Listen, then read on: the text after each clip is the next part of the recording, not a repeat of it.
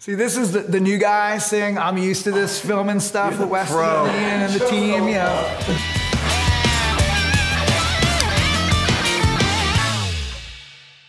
Welcome to From the Tap, conversations about water news, views, and brews from your friends at Kamstrup Water Metering.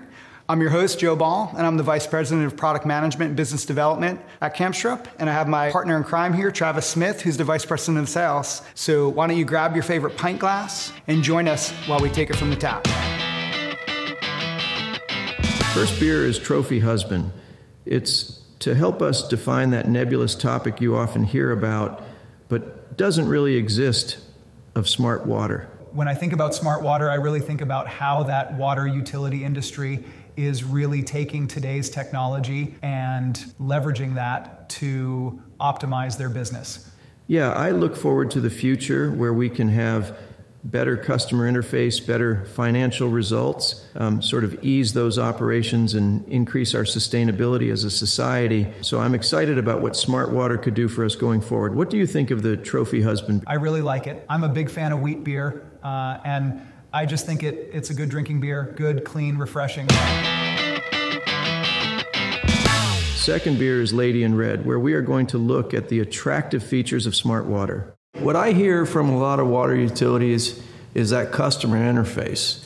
Customers are concerned about how much water they're using, when they're using it, getting that data, and having the utilities with information to respond to questions, billing disputes, really improving that conversation and customer satisfaction.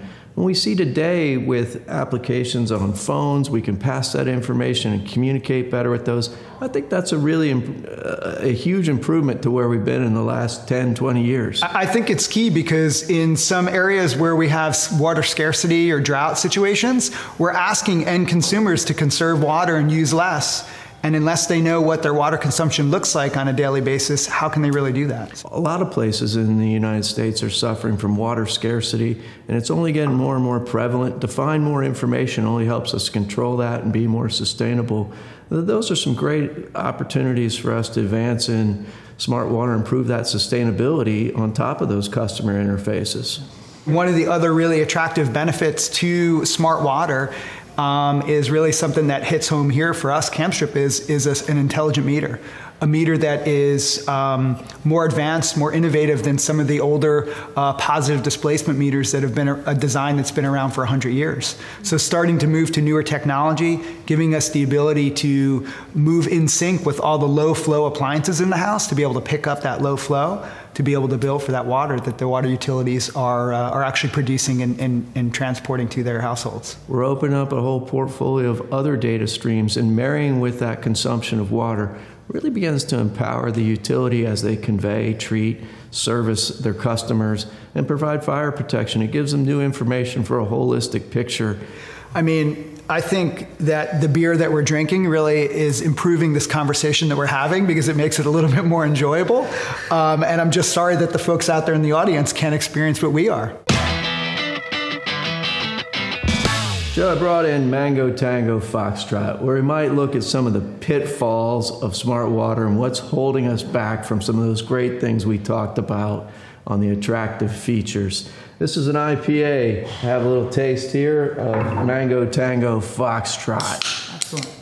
But what do you see as some of the pitfalls of smart water, Joe? Reliability, for one, right? As we move to smart water, we're moving away from manual meter reading or using automated meter reading, or AMR as the industry calls it, to using more advanced communications to get that data back. So reliability of that data coming back to the utility is, say, one of the pitfalls that are out there. All these smart water systems are dependent on accurate data, and sometimes some of the devices, either in their measuring or the devices themselves, have problems, and that can lead to bad conclusions, or it might even be incomplete data, which could be more troublesome than actually having less data in there. Yeah. One of the pitfalls, too, of this kind of podcast or little thing we're doing here is the pour that you just gave me with that beer. So I set you up to discuss exactly one of the perils of smart water. Yeah, so a little bit too much foam in this one.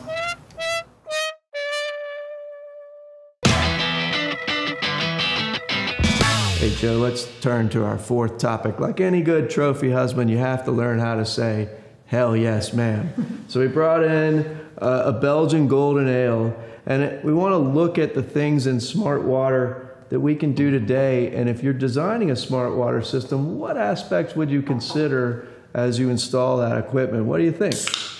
Yeah, so that's a great question. Some people seem like it's not a very important part, but I think it's an important part to understand where you want to go. You should be designing your system or working with your vendor to design your system for where you want to be in the future, and then what's your plan to get there.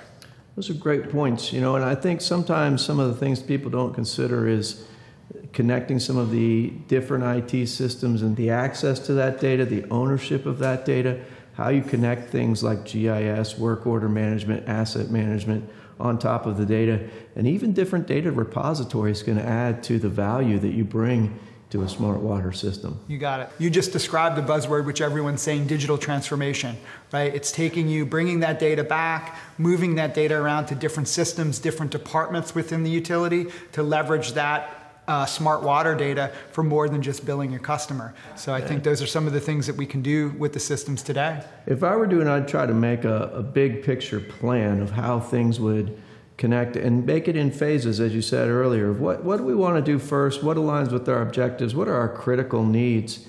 And you also want to reflect upon different types of technologies that are available and maybe look at not all one size fits all. You may want to create an ecosystem of the best of breeds and things so that you actually are achieving the functions versus maybe taking a sacrificial element in one aspect to gain a better feature in another. Yeah, because that's kind of the strategy that we have at Kamstrup, right? We focus on what we're really good at, and we look to industry partners to help provide that adjacent technology. A perfect idea would be a customer portal. That's not really our sweet spot, but we partner with someone to have that customer portal, what we talked about earlier in the episode around customer engagement.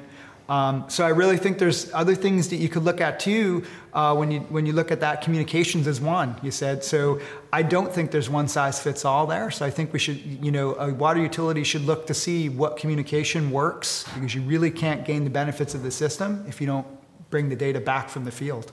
Yeah, and I saw some water utilities as they struggle to evaluate these things. There's a wide array of variables to consider. I've seen water utilities procure a new smart watering system and use it the same way they did their old process, right? And in order to get that value, you really need to take a look at how you're doing business and change that a bit, right? Change it, improve it so you could take advantage of that technology. So that's something that water utilities right now, as they're planning their vision, they could take a look at what their business process is and how it can be affected or improved through technology.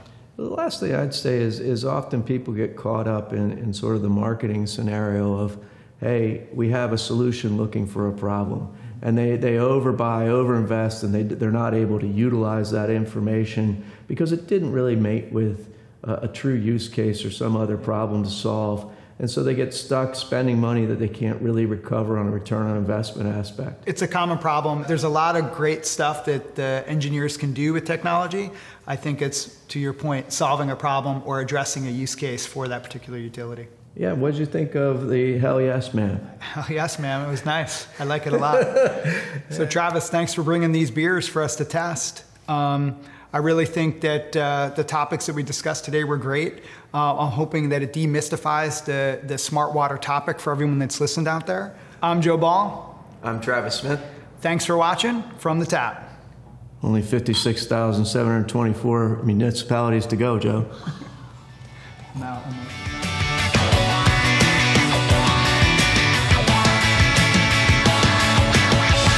I thought you actually wrapped it up pretty good, but we can go get a little bit deeper. I want the smart from you, not just the wrap-up stuff. Come on. Bring us some of that content.